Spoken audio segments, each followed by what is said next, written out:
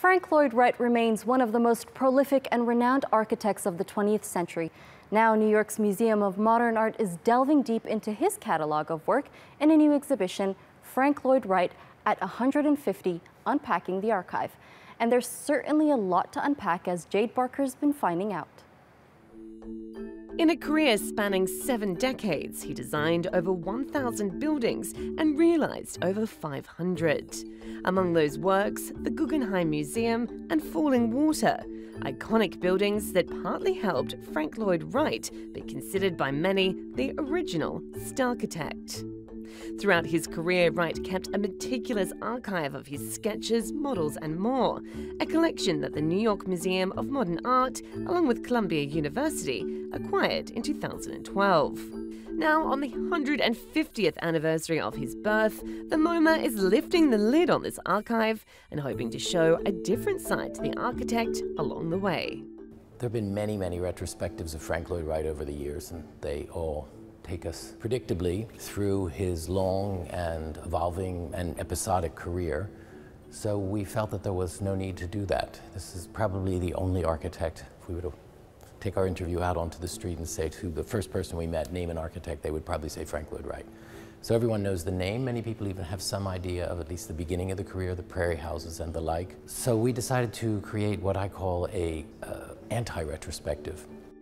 Structured as an anthology rather than a comprehensive presentation of Wright's work, the exhibition is divided into 12 sections, from his well-documented experiments in ornament, structure and building systems to his relatively unknown research in urbanism and farming. Organizer Barry Bergdahl, the museum's curator of architecture and design, along with researcher Jennifer Gray, asked various scholars to delve into the archive, interpreting and contextualizing Wright's work. The assembly is, we hope, very unexpected. So people who come to the Frank Lloyd Wright exhibition, they might have some sense of what they're going to encounter here, going to encounter something different. And we hope that that is both unsettling but also enthralling. This incredibly complicated figure, sometimes incredibly contradictory.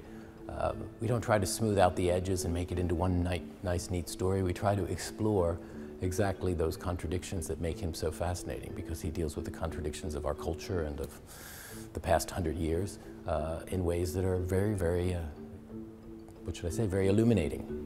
What will likely not come as a surprise to visitors is the scale of Wright's ambitions. Like his groundbreaking plans to build these unprecedented skyscrapers, Wright was unafraid to aim high. The exhibition also explores how he was unafraid to embrace publicity to secure his place in history. Wright was one of the first architects to successfully exploit media fame, from featuring on the cover of Time magazine in 1938 to several appearances on television shows. Bergdahl not only oversaw the exhibition, he also contributed to one of the sections. For him, Wright's plan to build a mile-high building, the tallest ever conceived, called for unpacking. But I think in the end, we have to accept the fact that it is primarily an enormous publicity stunt. It's an attempt to grab media attention. He's in his 80s. The media is gearing up. It's paying ever more attention to architecture. There's a building boom in Chicago, which is Wright's adopted hometown. That building boom is being led by the German emigre architect Mies van der Rohe, and I think Wright wants to simultaneously exercise his rivalry with that. He wants to take back the headlines and the limelight.